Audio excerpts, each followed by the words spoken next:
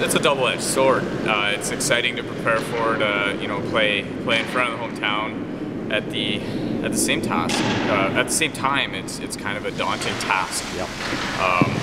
It's a little bit stressful. So and we've been looking for ways to try and push our game to be better. So it's exciting. I'm waiting for the adrenaline rush that Sunday night, first game, but at the same time, it's going to be very, very important to get off to a good start and get some early W's.